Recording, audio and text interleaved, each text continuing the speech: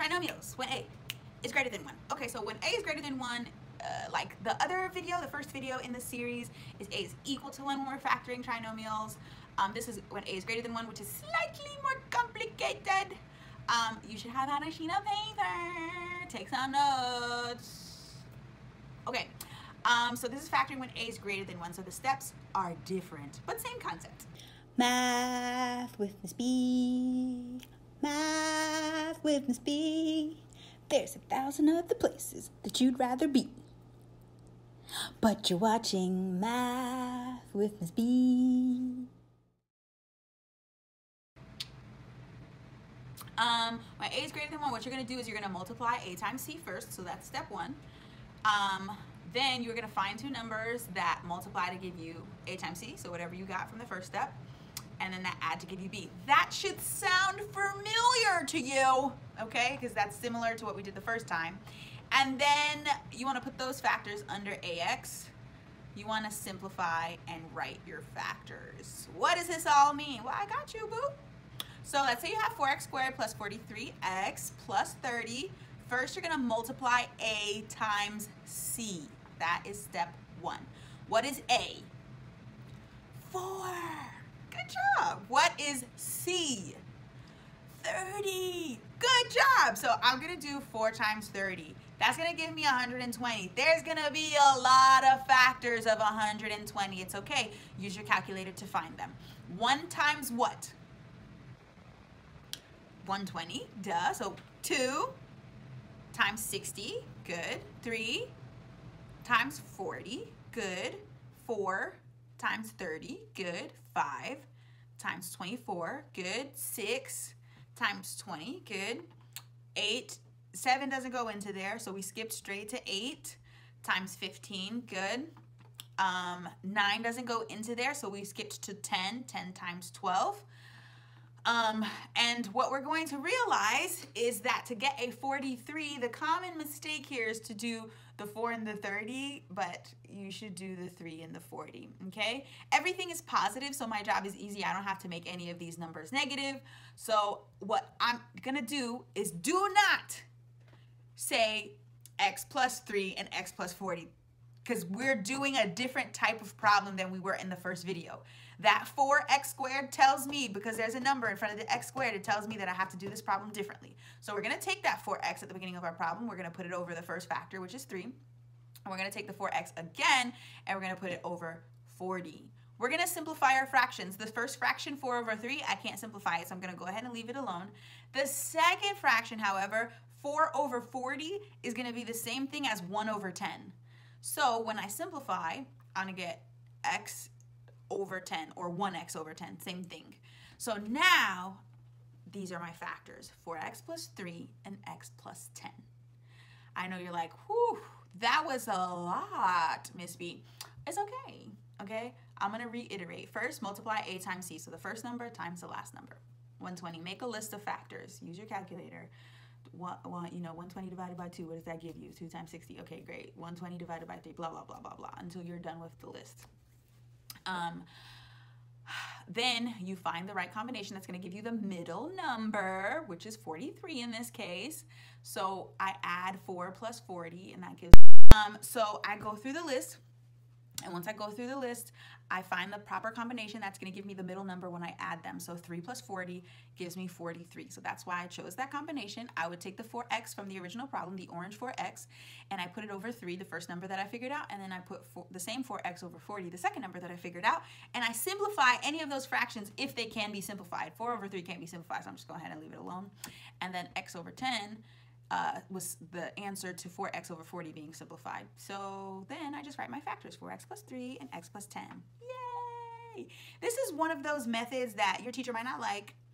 Obviously, if you're my student, I like it because I'm teaching it. It's also one of those things that I can't explain why it works, but I just know that it works. So this is the method that I use. And maybe I'll make more videos with the other methods. Who knows? Anyway, example number 2. Multiply A times C first. What is A times C, everyone? 6. Good job. What are the factors of 6? 1 times 6. 2 times 3. Which one is going to give me a -5? Hey now, this is where we get a little bit tricky sometimes because 6 minus 1 could give me a 5. And then 1 plus negative 6 could give me a negative 5. And then negative 2 plus negative 3 could also give me a negative 5. So which combination do we choose? Well, this is where it's important that you make sure that you multiply the answers and that you add the answers together, because when I multiply them, I need my answers to come out to be a positive 6 when I multiply them. So if I multiply a negative 1 when I multiply a positive 1 times a negative 6, I would get a negative 6. But when I add those two numbers, I still get a negative 5. But what's wrong with that is that I need a positive 6, so I can't use that combination. So I'm definitely going to go ahead and use the 2 and the 3, and I'm going to make the 2 negative and the 3 negative, because negative times a negative equals a positive. Thank you very much. And that negative plus that negative is going to give me a negative 5 in the middle. So we're going to take the purple 3b from the problem, put it over the first factor, which is negative 2. The same purple 3b, we're going to take it and we're going to put it over negative 3. We're going to simplify our fractions. 3 over negative 2, can't really do nothing about that. 3b over negative 3, I can simplify that. That's going to be 1 over negative 1. So then this is my answer, 3b minus 2, b minus 1. Not 1b minus 1, because we understand there's a 1 in front of that b. So I have one more example to do by myself, and then you have 3 to do on your own, so pay attention. 5n squared plus 19n plus 12. Okay, what do you do first? Multiply a times c. Good job, everyone. So a times c is, remember, you should be doing this with me, not just staring at me, because you want to learn. 5 times 12. Good. 5 times 12 equals 60. Find 2 factors that add to give you b. So first, let's start with 1. 1 times 60. 2 times 30. 3 times 20. 4 times 15.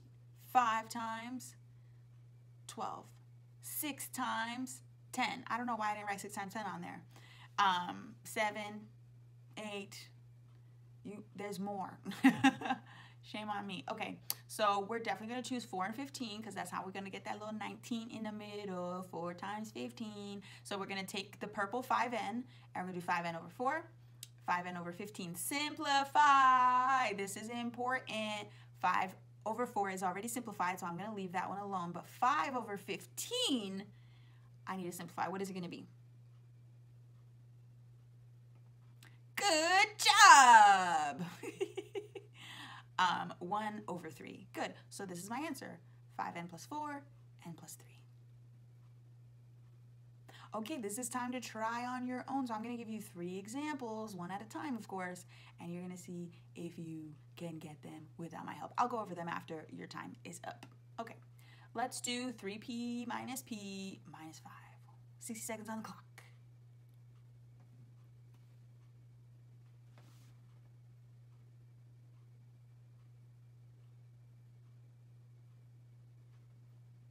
You didn't say that I caught my ring.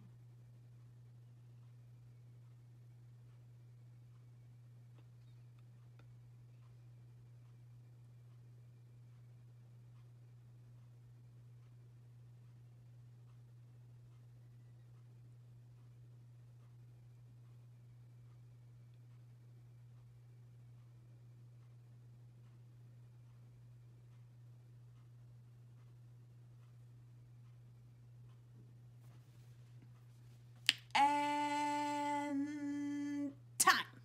Okay, so first, of course, we want to multiply a times c, so 3 times negative 5, so that's going to give me negative 15, so I have 1 times 15 and 3 times 5. That was a really easy list of factors that I gave you. So I need one that's going to give me a negative 2. 1 and 15, no matter how I chop it up, 1 plus 15, 15 minus 1 is not going to work out to give me a 2. But that 3 and that 5, though, right? How am I going to get a negative 2? Well, I'm going to go ahead and make that 5 negative, because 3 minus 5 is going to give me negative 2. So I'm going to take the 3p, the purple 3p from the problem. We're going to do 3p over 3, the first factor, and then the same 3p over negative 5. Which one are we going to simplify? The first one or the second one? The first one. Good. So 3 over 3 simplifies to 1 over 1. And 3 over negative 5 doesn't simplify, so I'm going to leave that alone. And voila, ladies and gentlemen, we have our answer. P plus 1 and 3p minus 5. Okay, try next one.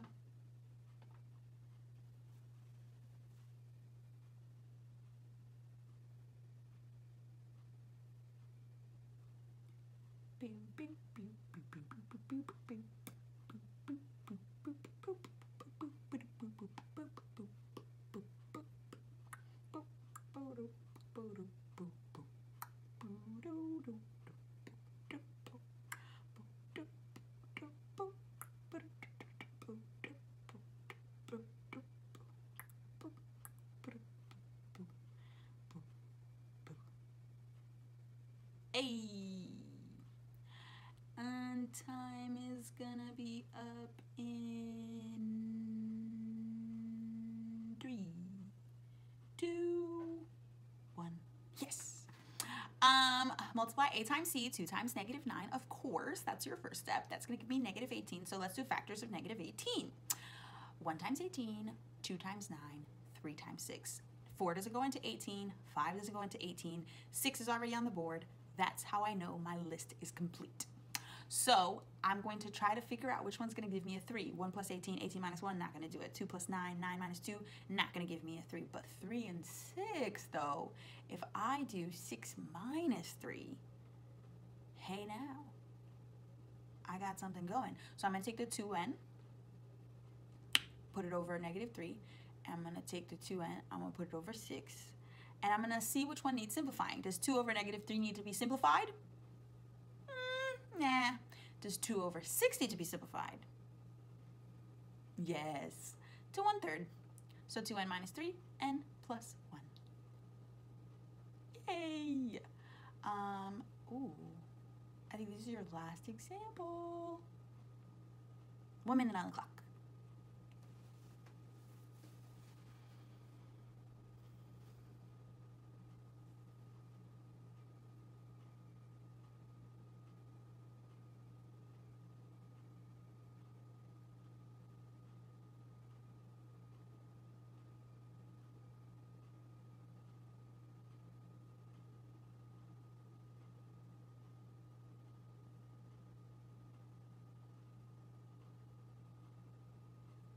And sing do do do do do do do do do do do